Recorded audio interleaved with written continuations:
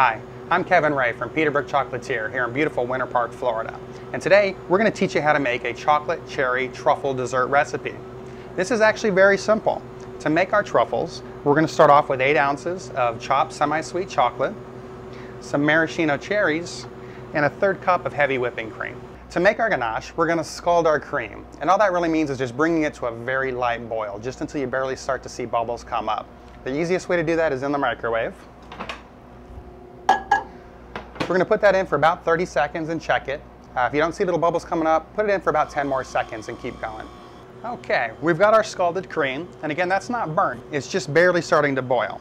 We're going to take our 8 ounces of dark semi-sweet chocolate, and we're just going to gently pour the cream over and give it a chance to melt.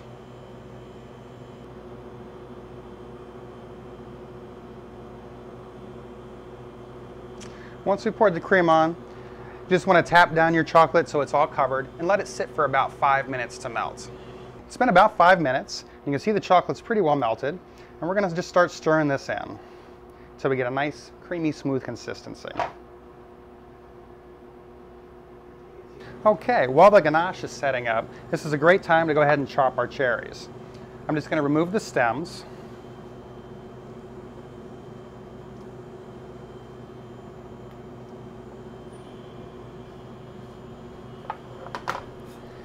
And chop them into about a medium dice.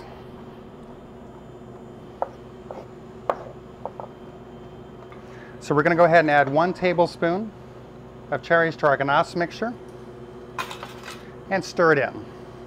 Now you can always add more or less depending on your taste. Once this is well incorporated, we're going to put it back into the fridge for about an hour to set up. Now that we have our ganache set, we're ready to make our truffles.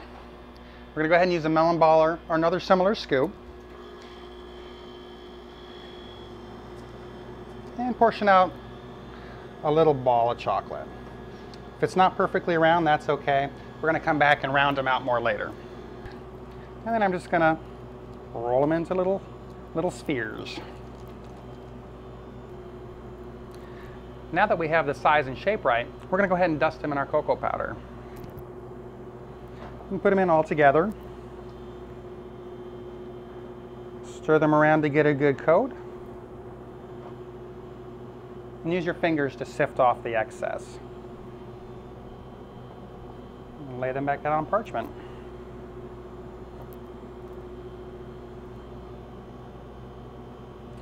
Now these are some fantastic truffles.